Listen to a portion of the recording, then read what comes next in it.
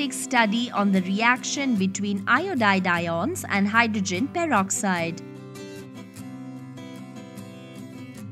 The dependence of the reactant concentration on the rate of a chemical reaction can be studied from the reaction between iodide ions and sodium thiosulfate in the presence of hydrogen peroxide.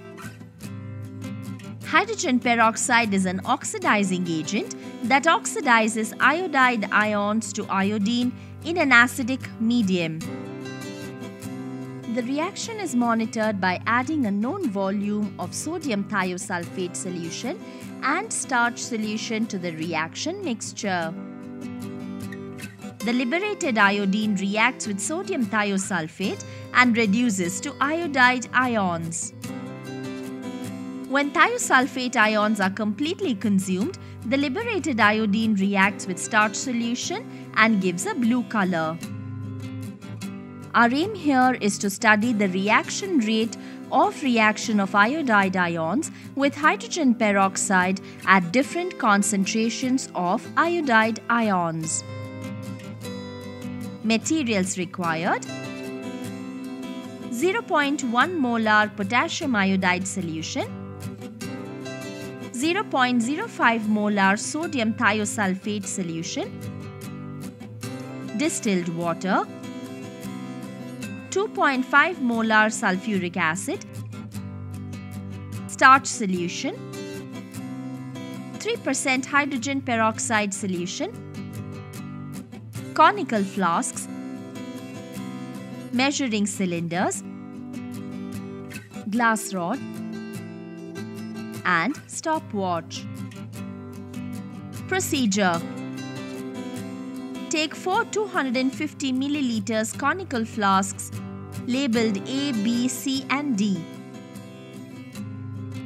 Measure 5 milliliters of 0.1 molar potassium iodide solution in a measuring cylinder and transfer it into the flask A.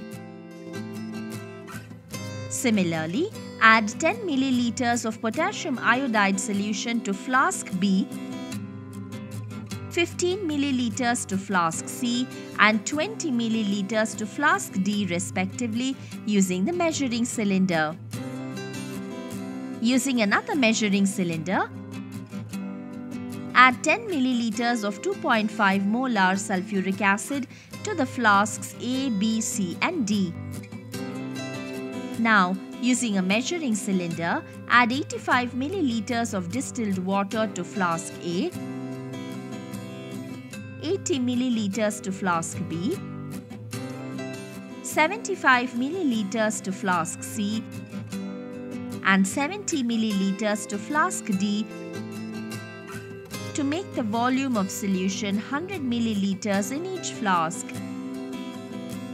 Add 5 milliliters of starch solution to the flasks A, B, C and D using a measuring cylinder. Add 10 milliliters of 0.05 molar sodium thiosulfate solution to the flasks A, B, C and D using another measuring cylinder.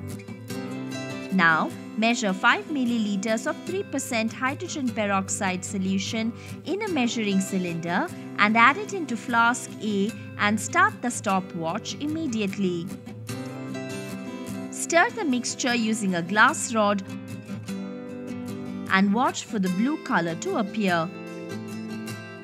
Stop the stopwatch when the blue color just appears and note down the time required for the appearance of blue color.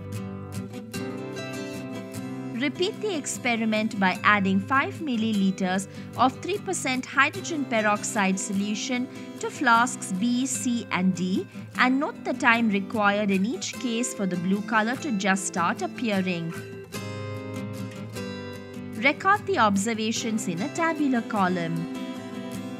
Plot a graph between the time taken for the appearance of blue color along ordinate and 1 by volume of potassium iodide along the abscissa.